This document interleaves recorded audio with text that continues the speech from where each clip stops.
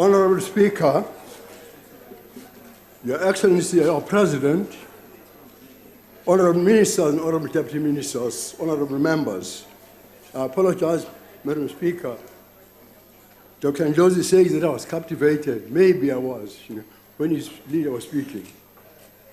This morning, I wish to add my voice to the many who congratulate our new president on taking office, believing that our nation has moved into a new era in which may begin to heal the serious wounds inflicted over the past 8 years. The president has indeed given us hope for change and renewal. He has spelled out exactly what he's going to do in a way that everyone can understand. For that, we thank him. For your SONA speech, Your Excellency, as a statement of intent, I give you 10 out of 10.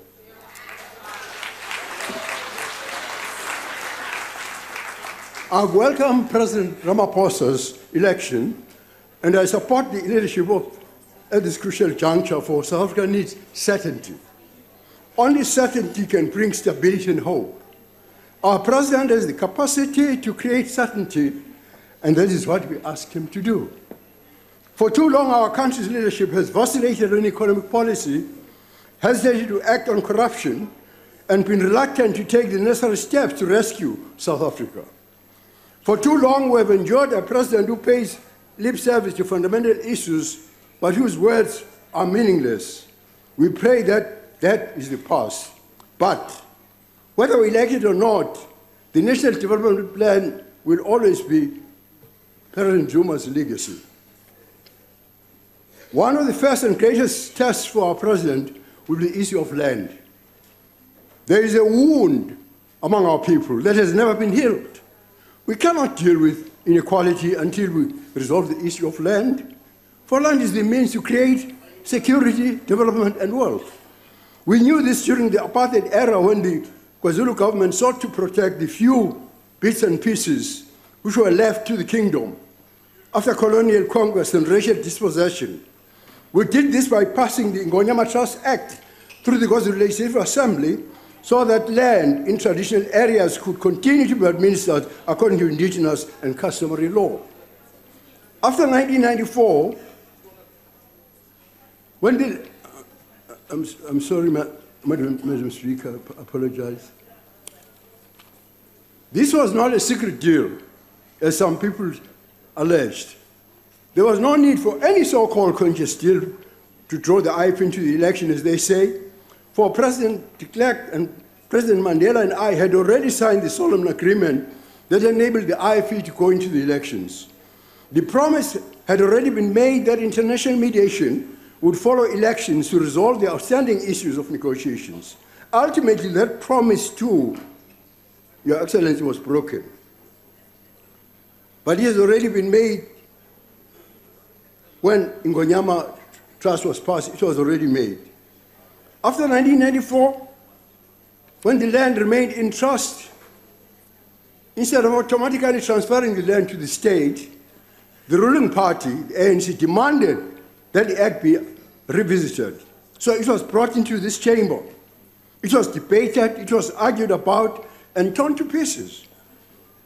In 1997, it was finally amended by this parliament to the full satisfaction of the ruling party. Indeed, the Honorable Dr. Zweli Mkhize declared as our premier, and I quote him verbatim, he said, "The amended act makes it possible for this province to move ahead with the program of development, as we have agreed on the proposition that all land belongs to the king.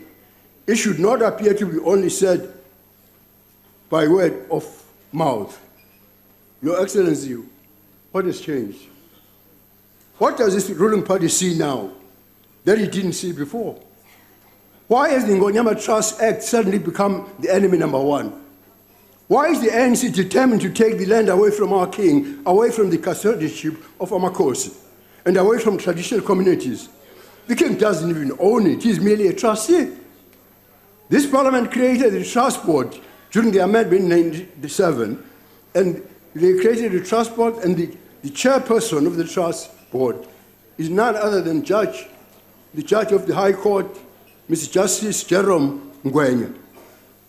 And the Constitution recognized the institution of traditional leadership. But what does it mean? If the role and powers and functions of traditional leaders are continually being stripped away. 18 years ago, a cabinet set up by the President of the Republic, Mr. Mbeki, led by the then Deputy President, the Honorable Mr. Jacob Zuma, was promised traditional leaders that Chapter 7 and Chapter 12 of the Constitution would be amended if the creation of municipalities diminished the role, powers, and functions of traditional leadership. That promise, Your Excellency, was never fulfilled. Instead, through successive pieces of legislation and endless empty words, traditional leaders have been reduced to mere ceremonial figures. The only time they seem to matter is when an election looms. Is this how a black leadership treats its own people? Does the ruling party sincerely believe that bureaucrats in plush offices can administer traditional land better than those who have been the custodians of our people's lives, dignity, and well-being since the time immemorial? Surely the policy of land expropriation without compensation, which necessitates the amendment of our Constitution, should not be used against the poorest of the poor. When the ANC first spoke about expropriation without compensation, Amakosi never expected that the first land to be taken would be the very land that we placed in the hands of the people. Corruption is not just about stealing money, Your Excellency. It's about abusing power. Now, let us hear with certainty that there will be no more abuse of power. That will be the beginning of a new administration. One is, hey, there is a zero tolerance. There's no zero tolerance for corruption. I've often said, Your Excellency, that corruption is not part of the code of governance. It is possible to run a clean administration, as I did when I administered the KwaZulu government for 19 years. Having taken up the leadership at the behest of my leaders, Inkosi Albert Luthuli and Mr. Oliver Tambo. Over the course of 19 years, never once was a single allegation of corruption ever leveled at my administration. The fact that not a single MP can travel between Cape Town and Durban on our national airlines, Your Excellency, should tell us that things have gone too far. The multi-million rand bailouts that were standard practice even when I was in the cabinet cannot be allowed to continue. The rot has to stop, and it has to stop right now. Like many South Africans, I've hoped that things are indeed about to change with the accession to power. The door that was firmly closed during Mrs. Zuma's presidency may well be open again. Indeed, the long-ignored work of reconciliation might even creep. The issue of land is an emotional issue. It took a force larger than that which the British used to conquer India, to conquer the Zulu people. The Anglo-Zulu War of 1979 was a full-scale war meant to take away our kingdom from my great-grandfather, King Cetshwayo Kampande. The king was a prisoner here in the castle in Cape Town. The king's regiments were under the command of my paternal great-grandfather, Nyamana Buthelezi, the king's prime minister. My grandfather, Mkandumba Buthelezi, participated at the Sandwana routing of the British force on the 22nd of January 1879.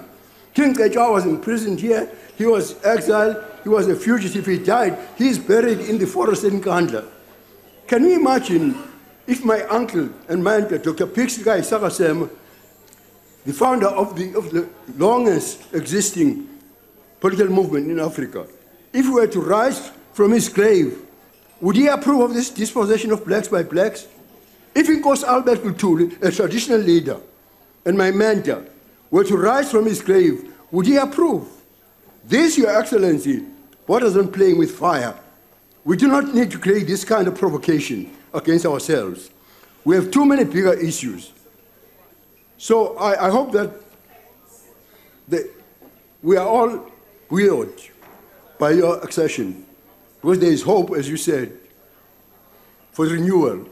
And the President is right to remind us that it is hope and hope alone that has sustained us in the long, dark tunnel. But this hope will need to be tested and proven, of course. Finally, I've always said, for as long as the President does what is good for South Africa, the IFP will support the President. I thank you, sir.